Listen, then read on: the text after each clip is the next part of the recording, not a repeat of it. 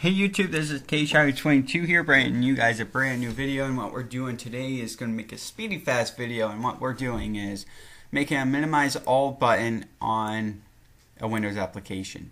So the code will be in the description, available for download, and what you're going to need is a module and a form and a button. So to add a module, what you're going to do is just go into here, click add module, and you can name it whatever and add the module. You're going to paste this code in, which is from the description. And then in the form one, you're going to create a button. And for the code under the button, all it's going to be is these three callings right here.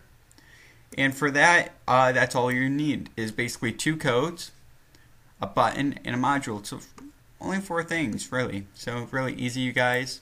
And to debug it, just hit minimize all, and it literally minimizes seriously everything, which is really amazing.